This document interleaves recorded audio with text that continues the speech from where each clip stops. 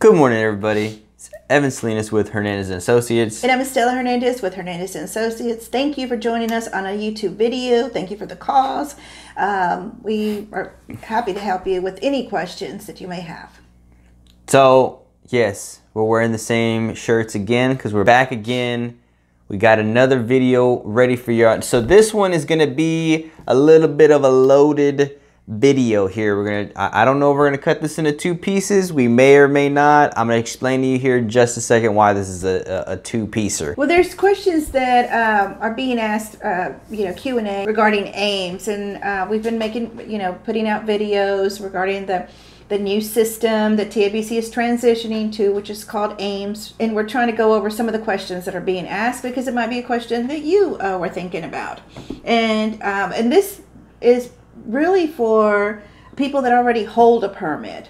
For people that are applying, we'll go over what the new, what they call structure. In other words, what that particular permit will be allowed to do. So for existing permittees, they're asking, because TABC eliminated permits, they consolidated them to the ones that were left over. So to break that down just a little bit there, we're talking about old structure, new structure, consolidated, lots of big words thrown around here, right? Yes. What it was before that you were explaining just a second ago is that previously if you had one particular permit and you wanted any of the ancillary permits, any of the additional ancillary permits, you'd have to apply for those and pay the fees. And pay the fees for them. So you would get your, your primary permit, and then you would add whatever you wanted to it. Right. Well, TABC is finally getting wise to, it's just better that they just combine them. So when you get one, you get everything too. Does that make any sense? So instead of having to apply individually for the ones you want, they just come as a package now. So you're getting like packages, sort of, to speak. So that's the old structure and the new structure. That's what we're talking about here. And they're saying in the new combinations that they're giving out, do you lose some things, or how is that going to work? And that's basically what's going on here. Right. So go ahead. If you already have an existing permit prior to September 1st, and people are asking, okay, am I going to gain the permits that you are after September 1st, the ones that you are combining to my primary permit, am I going to gain those? And the answer is yes.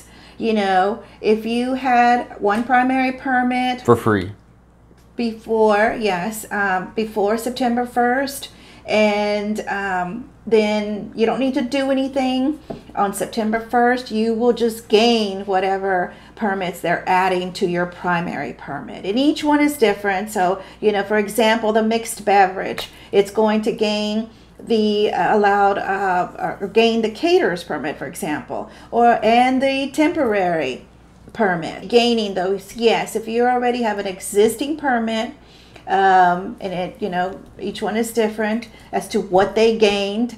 You won't have to pay anything additional. You renewed prior to September 1st, your primary permit. After September 1st, you don't have to pay anything additional. You will just gain whatever permits they consolidated, or authority to whatever permits they consolidated to your primary permit. And they're all different. So, it's a long list of them now, that, combinations.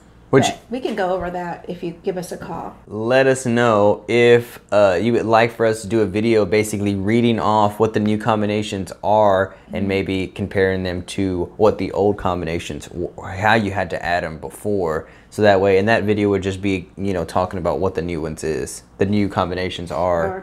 That's all that would be said on that one. Yeah, and we probably have to read them off to you from the charts because there's a lot that are combined to the primary permits. And I say a lot, it's pretty much like 4 different types of authorities that it's giving you, additional authorities that they're just giving you. So it is it's about 47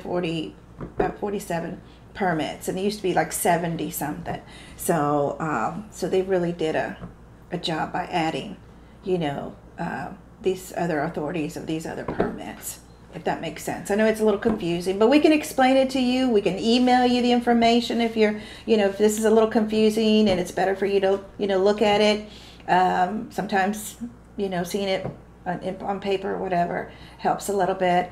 And so if you have any questions on that, we'll be happy to answer, as best as we can. As of right now, things could change between now and September 1st. So just let us know how we can help you. If you have a TABC permit you're looking to apply for in the state of Texas, be sure to call us 713-514-4801. I'm Evan Salinas with Hernandez Associates. And I'm Stella Hernandez with Hernandez Associates. Thank you for joining us on another YouTube video. Remember, subscribe, like, comment, email us, call us. We're here working for you and trying to get you the most updated information.